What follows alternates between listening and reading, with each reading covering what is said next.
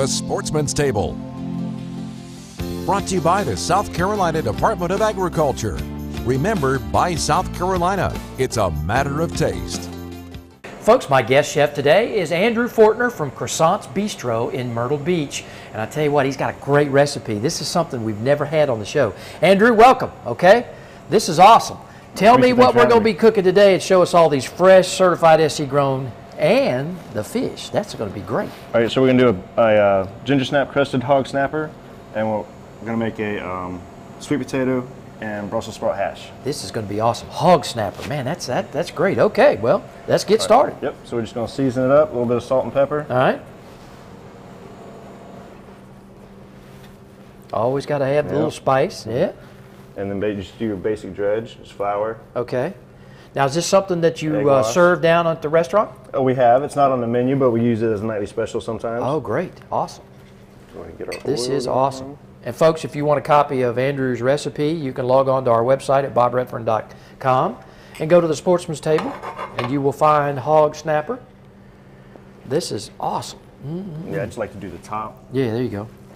So we get that going, and while that's going, we'll go ahead and start with the the rest of it. With the sweet potato. And all right, so we're just going to add a little bit of oil. Okay, always got to grease it up a little bit. Yeah, a little bit. Okay. We'll start off with some South Carolina onions. Ooh, yeah. Certified SC grown right there. Yes, sir. And folks, listen, if you'd like to come down while he's adding all these ingredients to Myrtle Beach and go to Croissant's Bistro, log on to their website at croissants.net and you can put in your reservation. If not, you guys accept us walking in, right? Of course. There you go. Again, Croissant's Bistro. Yeah, there you go. Okay. So add in the Brussels sprouts.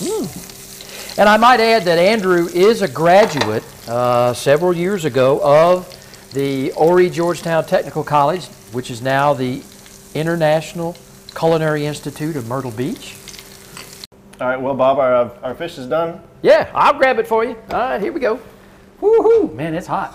Coming out of that oven. Yep. That's what I'm talking about. Just Okay. hold for me 1 second. This is I'll do it. It's a Granny Smith aioli. Okay. Just going to put this down first. Wow, that is awesome. You guys, presentation is everything, okay? And I know you learned that right here at the International Culinary Institute of Myrtle Beach. We'll put our Look at the colors. sweet potato and Brussels sprout hash down first. And you know, this is a simple recipe. I know it may look complicated, folks, but it's not. Simple, simple.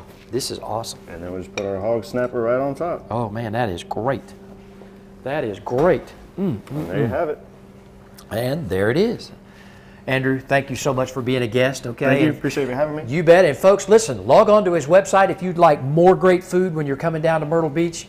It is croissants.net. And remember, if you'd like more great food and recipes and what's fresh on that menu, log on to certifiedscgrown.com. And by South Carolina, it's a matter of taste. If you would like more information on South Carolina grown products, visit them online at certifiedscgrown.com. Remember, by South Carolina, it's a matter of taste.